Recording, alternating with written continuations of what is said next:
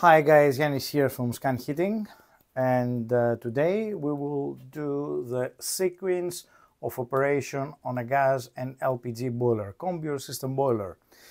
This is an engineering thinking course. I would like to introduce you a little bit so how the boiler works, what's the steps to follow before fires up, and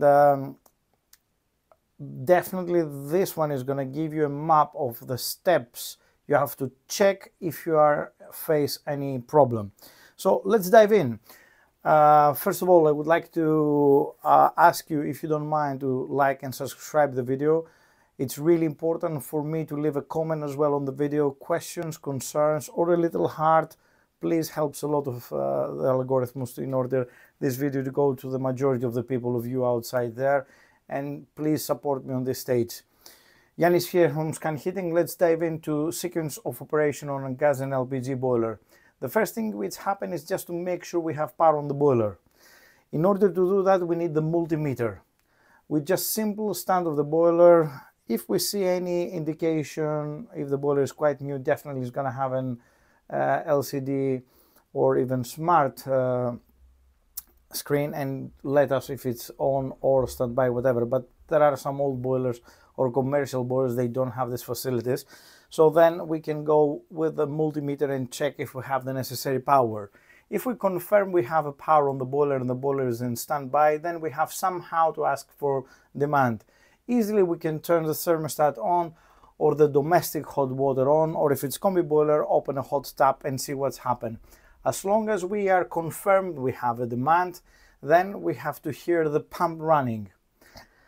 The circulation pump, system boiler and combi boiler, they have a pump inside.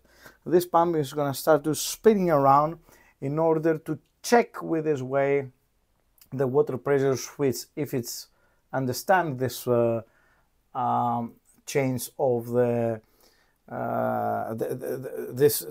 this condition change, and also the thermistors that are arranged. For example, the thermistors, they have to take the sample of the temperature of the water and has to meet each other. In this case, then we go to the next step. Let's go a little bit more symbolic. Next step, and then the fans start to run. When the fans start to run, it starts for a few seconds in order to clean the chamber which we have the burner, and the automatic pressure switch then go to, initially is open and then go to the closed position, and checking we can, if the fan runs, we receive voltage on the fan. If the fan is not running after this step, then we have to check the voltage on the fan if we receive voltage or not. If everything is okay, then we go to the next step, which is the APS close. As we mentioned, the condition open getting close now, and the pressure switch close, and power the gas valve. We power the gas valve then, and the ignition starts to running. So the same time when the gas valve open, the spark starts to running. With this way we confirm the APS is closed, if that confirm if it's okay, and check the voltage on the gas valve. If, for example, the gas valve is not working, it's worth to check it if we have voltage. How many voltages? If it's DC, if it's AC, we can find all the manual instructions, or easily we can, if it's working day, we can call the technical support of each company and ask where I have to test, if it's DC, if it's AC, and how much voltage I have to check. The other easy way to see if the gas valve operates, regardless if we have gas or not, because sometimes could be faulty the gas meter, could be empty the cylinders of LPG, or a lot of things, someone's maybe switch off the lever outside, is to check, just to connect the U-gauge and see if we have any changes on the pressure. If this one is satisfactory as well, they go to the next step, which is the burner ignition and rectification. A lot of boilers, they have a separate spark plug and separate flame rectification device or flame supervision device. Straight away the gas boilers start to running, depends the demand, if it's for heating, if it's for hot water. and the ignition ignite the gas and then start the rectification and then the modulation. For example, if we have the domestic hot water and we have 2 taps open, the boiler is going to work much more harder to heating up the water. If we have 1 tap open slightly, then the boiler modulate and adjust the gas valve and the speed of the fan on the temperature we like it. And then in the end, if we switch off the demand, hot water or domestic hot water or central heating, the boiler has to come down. If we are familiar with these steps, then we can easily try to find where is the problem on the boiler.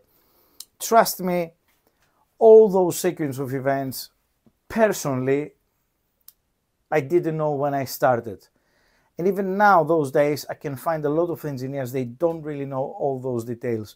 So it's worth to have a look at this one. Please take a screenshot, keep that in mind, or ask me to send you a PDF version, and I'm more than happy to do that. One more time, check for the power of the boiler, confirm the demand if we demand hot water or heating. First of all, the pump start to work.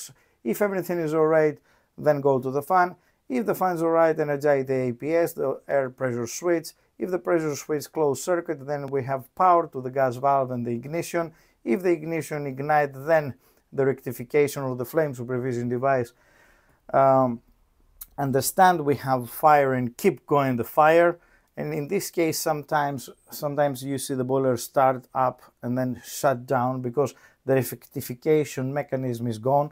Sometimes the electrode, sometimes the lead of the electrode, the cable of the electrode, sometimes the PCB, a lot of things. And then the burner modulate, follow the demand, the power follow the demand. And then if we switch off again the demand, the boiler has to shut down.